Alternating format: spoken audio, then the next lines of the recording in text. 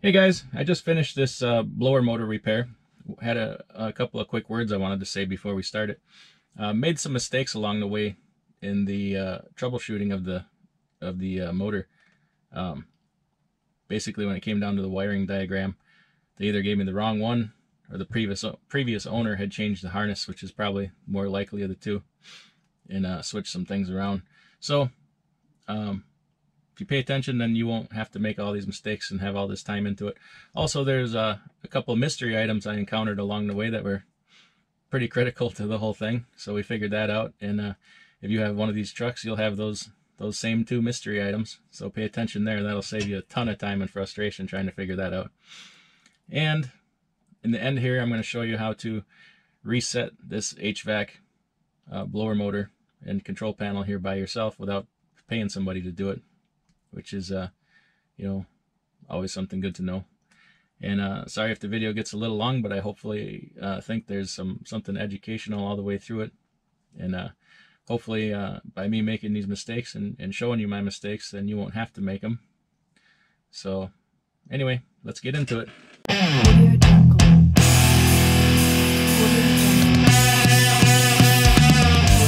First thing you might as well do anytime you have a problem like this, check your fuse. So on these Freightliners, just push in there, lift up, set that aside. Now on this one, it's this big yellow fuse right there. It says HVAC, HVAC. That'll be for your blower motor. There'll also be one for the sleeper, but it'll say HVAC sleeper. I already checked it. It's good. No problems there. So to take this dash apart, this section of dash, first you got to lift this cover off the fuse box. Then you got to pop this piece off here. You can pry it off with a screwdriver, but better way to do it, the less damages. Once you have the fuse panel off, you can stick your finger through here or over here and just pop it off. Then you don't run the risk of breaking your dash panel. Then there's 4 screws that hold this piece on. Got one up here, here, then 2 down below on either side. Okay, so keep your screws together there so you don't lose them. Here's what the inside looks like. When we did that air filter video, I talked about a fresh air filter in here. Here it is right here. This is a good opportunity to change that. I'm going to show you a really cheap way to do it. And I mean, there's no sense in even blowing it out for what it costs to replace that thing. So but we'll get to that later. So right below that here, this is where your blower motor sits. Okay, I can see the plug back in there. We'll get to that in a second. Some of your trucks are going to have an external resistor. External resistor is kind of what controls the power flow to it. So when you turn your fan from low, medium, high, it supplies power accordingly to make the fan run faster or slower in a roundabout way here. This one has an internal resistor. So, well, let's back up here a second. And this is in our way. This is a vent for air to come from the air conditioning, whatever, down to your feet here. There's a screw here.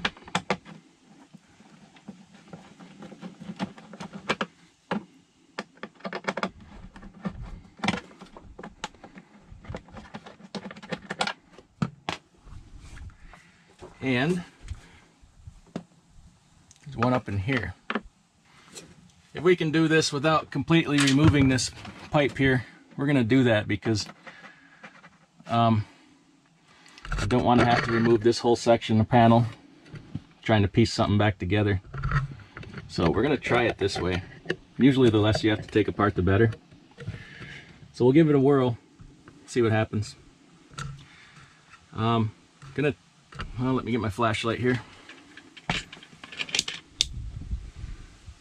Okay, I'm going to tip the camera for a second, show you this plug. Point with my screwdriver here. Right here, there's a plug. Okay. You need to unplug that. So I'm gonna get my hands in there. I'm back up for a second here. There's a tab. You just pry the tab and push. There we have it. Okay, now there's a couple different things that can happen here. Your blower motor can go out, which is, I'm pretty sure, what happened here. Or sometimes your blower motor will work just in 1 or 2 speeds and not the other ones. That would be most likely a bad resistor. But in order to know for now that it's a blower motor, not something else, we need to check and make sure we have power to this here. Let's see. It's a multimeter here. See if you can keep an eye on that screen. Gosh dang, I gotta hire me a full-time cameraman here. There we go. So let's see, I think this is our power right here. And ground would probably be here. Okay, we got 5 volts. Yeah, I can't see my switch here to know what setting I got it on. Anyway, that's a good power reference here. That means we have power to the resistor, to the fan. This one has an internal resistor, so if it's bad, we just replace the whole shooting match here, unfortunately. Maybe when we get it out, we'll take that apart and I'll show you what the inside looks like. Usually, I'm guessing, due to the general condition of other things on this truck, there's a lot of rust and corrosion inside there.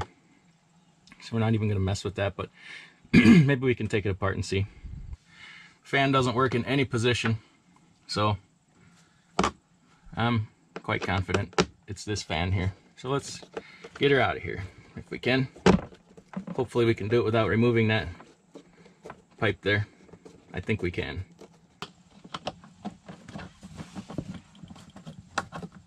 Man, the suckers are in there tight.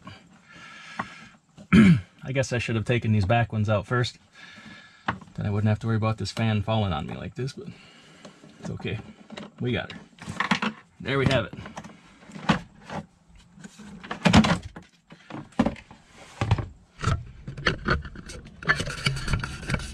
That, ladies and gentlemen, is your blower motor. That's what turns and blows the air around. Your heat, your air conditioning, everything else. Well, maybe we will take this apart here and take a look in there. We just got 2 screws. Alright, I'm back. It's just 2 screws to open this up and then a tab on each side. But well, how much you can see here. See all, let me get my pointer here. See these contacts here? All that green corrosion? Yeah, that's a good possibility, part of the problem. And we got just a kind of like a coating of rust and corrosion on everything. Here's some more green contacts. Yeah, so it doesn't even pay usually any time to mess with these. You just replace the whole thing. You'd have more money probably into buying any of this than just replacing the whole thing. It's kind of one of those things of changing parts. Sometimes it just makes more sense. And this could be original. It's original since I had the truck at 300,000 miles. Now we're at 800,000 miles. So they only last so long. So we are going to have to run and get this part. Oh, one thing I forgot to mention. Maybe I did mention it. Can't remember. But when you're checking the voltage over here, you need to have the key in the on position so that you're supplying power over there. And yeah. So other than that, I think I covered everything. We're gonna take this bad boy with us to the parts house and compare it to what they give me. Alright guys, I'm back from the parts store. We got our new fan here, identical to the old one.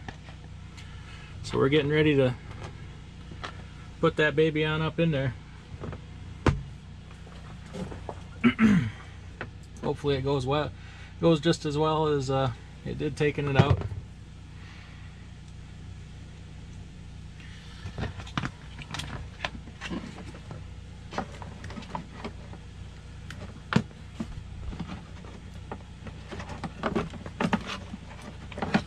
Oops.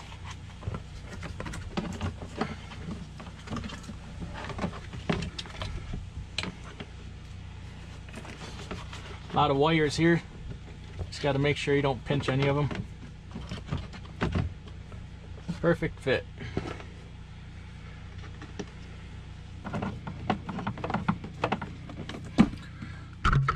Voila! We are in there, folks. Now I'm going to try and fish this plug back up in there. Get my flashlight in there again. Here.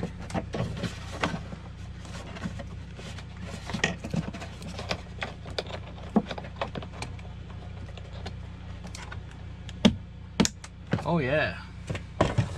So, here's where we're at. We got the new fan in, and we got it plugged in. We still got to hook this pipe up, but let's not do that until I turn this on and see if the fan works. So, I'll get the camera close here. Hopefully, you'll be able to hear the sound of the fan running. So, I'm going to run around the other side of the truck here and turn that on.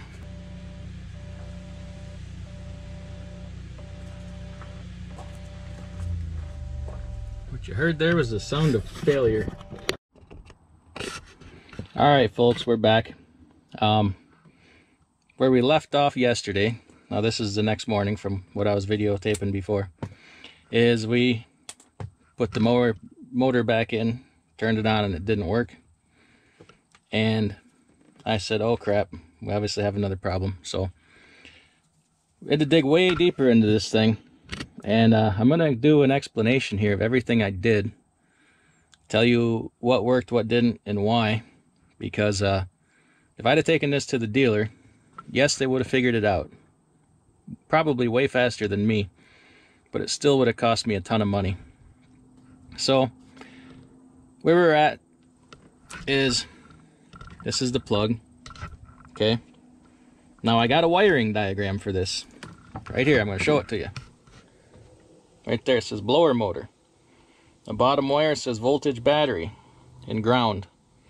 Then it says feedback signal, speed control signal. So, the voltage battery terminal is supposed to be this one right here. According to my wiring diagram, I disregarded what the wires were. Went by the diagram from Freightliner. So they emailed it to me. And then we should have a ground, and then over here we should have the feedback signal, which is the wire that goes from the control on the blower back to the control box. Okay, and then this is our, we'll call it whatever, our stepper thing, where it steps up the voltage to control the speed of the fan. So we had, remember, if we had 5 volts over here.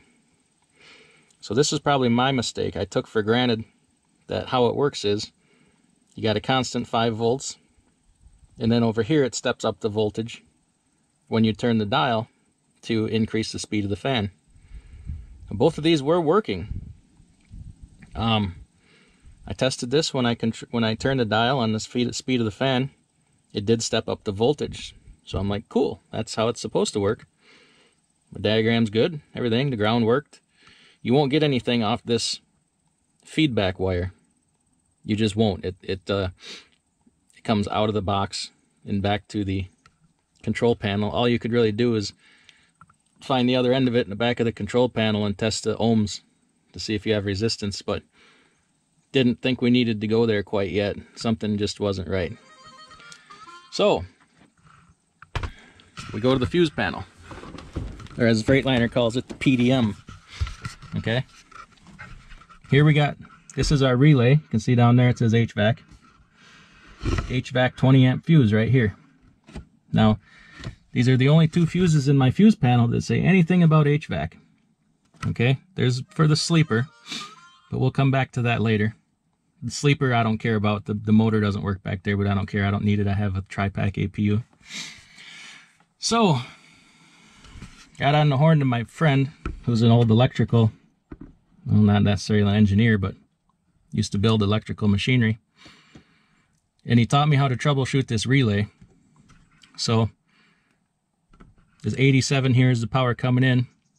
When the relay engages, it should send power to 30 here, down to your motor. But we weren't getting the power transfer across this relay. So we knew the relay was bad. Okay, so I went to Freightliner again, a second time, 60 miles one way. Picked up a relay. I picked up some extras because I got a few different relays here that use that same number relay, so then I have a couple extra on hand. They were $7.50 a piece. Okay, so we put the new relay in, tested it. I got voltage. We're all good. So I come back down to here. Nothing really changed. So getting desperate here, trying to get proper voltage to this fan. So once I replaced the relay, plugged it in, the fan still didn't work. Oh crap. So I talked to Freightliner. They said, no, you should have 12 volts to the power supply. Now the power supply is supposed to be this one. So I spliced the wire, made me a jumper wire here, and ran 12 volts direct from a 12 volt source up here to the plug, with the plug plugged in. So all the other parameters of the fan are plugged in, and I had a 12 volt supply right there. Doggone fan still did not work. So I'm like, well, shoot. Oh, and mind you, that 20 amp fuse was good. I did check that. So now I'm really puzzled, and it's 10 o'clock at night, and I just kind of gave up on it last night. If I had videotaped this whole thing, this video would be hours long. I got a lot of time into this. Then I went tracing wires back into the dash, pulled the control panel, all that, everything. Okay, so control panel, the Freightliner saying, well, your control panel's probably bad. Well, everything worked on the control panel because I could measure it over here. When I would turn the fan speed, it would step up the voltage. When I would turn from like your feet to defrost, the stepper motor would turn, so I knew that that was giving the proper instructions. When I would hit AC or recirculate, the lights would come on. I could run the thing through a reset. Oh, and I'll show you later how to do a reset on this HVAC system. It's really easy. And occasionally, if you have some hiccups, that's the first thing I always try. Reset the system. We'll come back to that later. According to everything I could measure, that control panel was working properly. Now granted, I can't measure everything. I get that. But it just wasn't making sense. And there was nothing I could do to get 12 volts down here to this doggone plug. The reason I cut the wires is because I wanted to make sure it wasn't, you know, I was going to start pulling this plug apart to see if there was a problem inside the plug. But I had no corrosion here or nothing, so I stopped short of doing that. And I went looking for another problem. And I'm just like, you know, I should have 12 volts. So I just yanked every fuse in here, even the ones that were labeled. And what do I come across? Let me get my pointer here. Right down here, there's a 5 amp and a 30 amp fuse that are not labeled. So I pulled them out. Sure enough, the 30 amp was blown. So apparently, now I'll step back so you can see the general orientation. It's in the front left hand corner of the fuse box. There's a 30 amp and a 5 amp fuse that are unlabeled. So the 30 amp, voila, is in fact the power supply to this plug. Now, I mentioned that I got this diagram specific to my truck. So either the diagram is wrong, or my truck is wired wrong. It's probably the truck, because this is a glider kit I bought from Schneider. Word of wisdom, don't ever do that. I've had so many problems with this truck. They built it with used parts.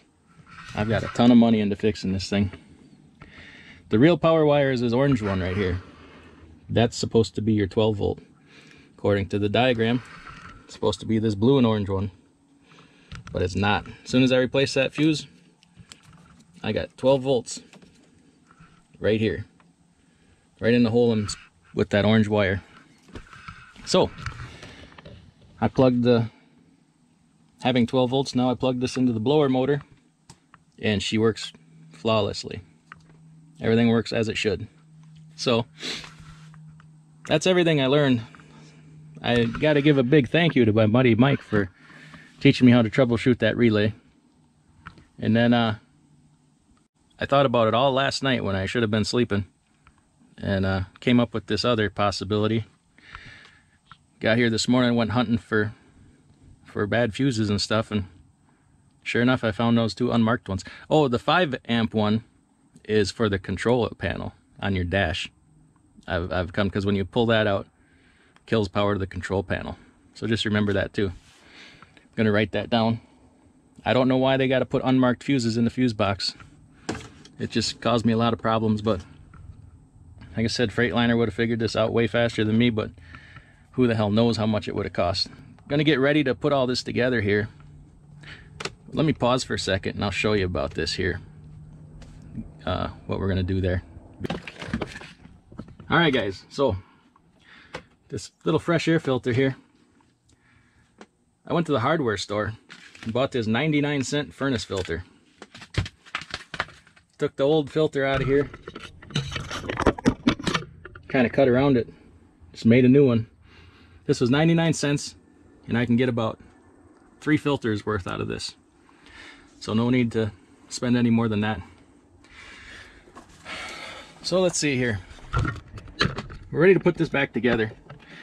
You already saw me do it once, so I'm not going to waste your time and show you again.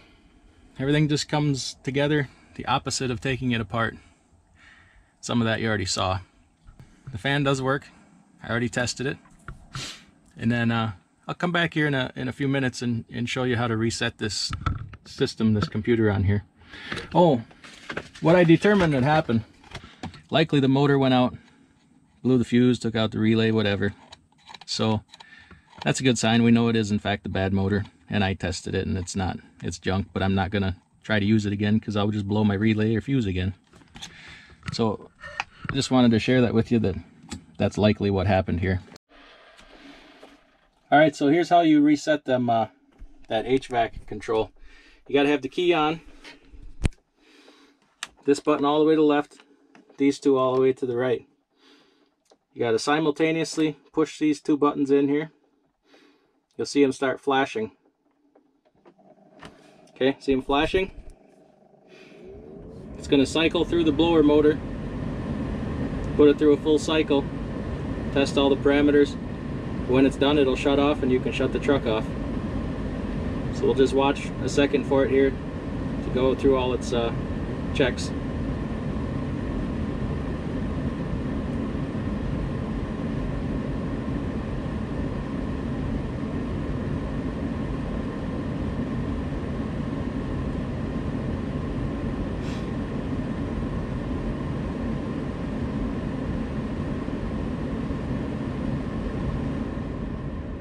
There we go.